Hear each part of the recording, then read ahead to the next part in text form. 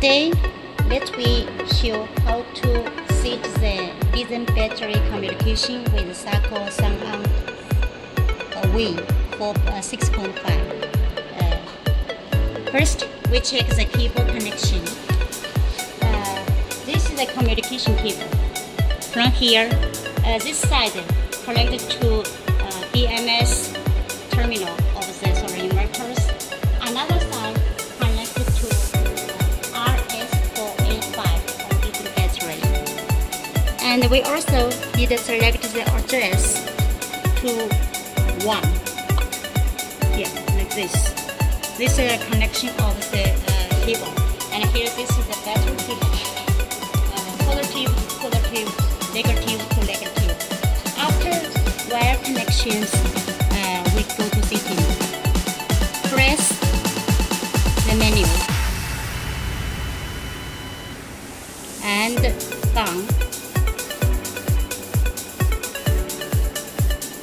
and to 5. Select 5 and down. There are many different types of battery. This is the Penantech. For SAKO inverter, we use LIB. After select, press menu and then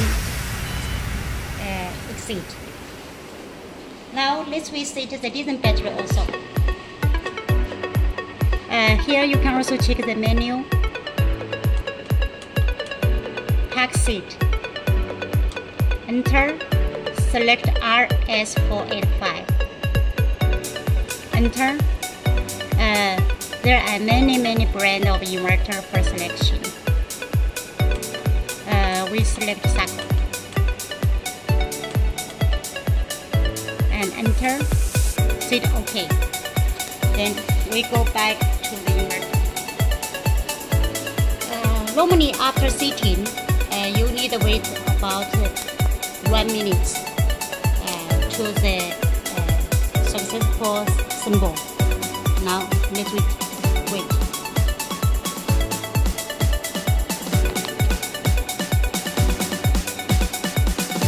Now let's see. We need to take some time to wait the successful communication. This is normal, no need to worry. Okay, you can see here the battery flashing. So that means the communication with the lithium battery already successful. Okay.